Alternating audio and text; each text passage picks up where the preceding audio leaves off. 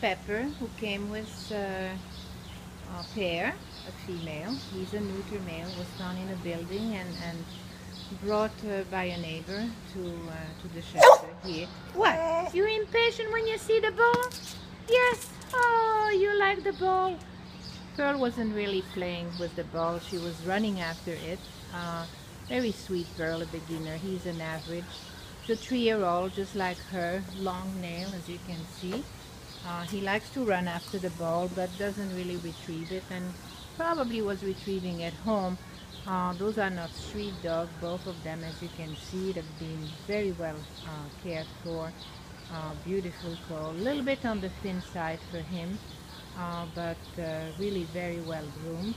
He's a friendly character, a little bit more shy than she is, but got a nice boy. He can sit on command, just like Pear is doing, and he sees the treat, he sits for the treat. You don't have to ask him to sit down. He walks well on the leash. He's very much house trained. Those are house dogs. I mean, those are family dogs, and you know, this is very sad that they have been both abandoned like this.